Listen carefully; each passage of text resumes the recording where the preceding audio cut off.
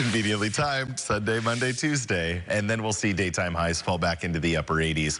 But yes, 90s are just around the corner now. Today, mostly the 80s again. Look at this clear start to the morning. We've got the Bay Bridge, the cranes over in Oakland, all of it looking beautiful this morning under that sunshine. Highs today will be warmer, but tomorrow we actually take a dip back down into the low 80s. This cold front to our west means it's kind of an up and down this weekend. Today we're up a few degrees, tomorrow back down a few degrees.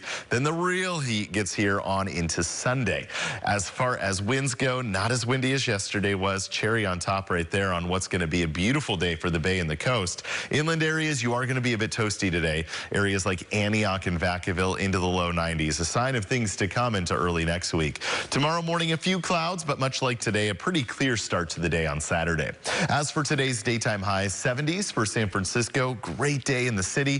60s at the coast. You'll get some sunshine out there. 70s and 80s for Bayshore cities. San Carlos down to Mountain View, back up to 80 degrees. And after yesterday's 70s in the South Bay, today we'll be back into the low to mid 80s. Temperatures for the East Bay in the 70s to 80s. Inland areas in the 80s, while Bayside areas like Oakland and San Leandro, really comfortable at 75. Low 90s, as I mentioned, for Antioch and Vacaville. Tomorrow we'll see temperatures falling back down out of the 90s into the 80s at our very warmest, but then it's right back up into Sunday. And Sunday, Monday, and Tuesday being the 3 hottest days of your forecast. So get ready for that heat, especially into early next week.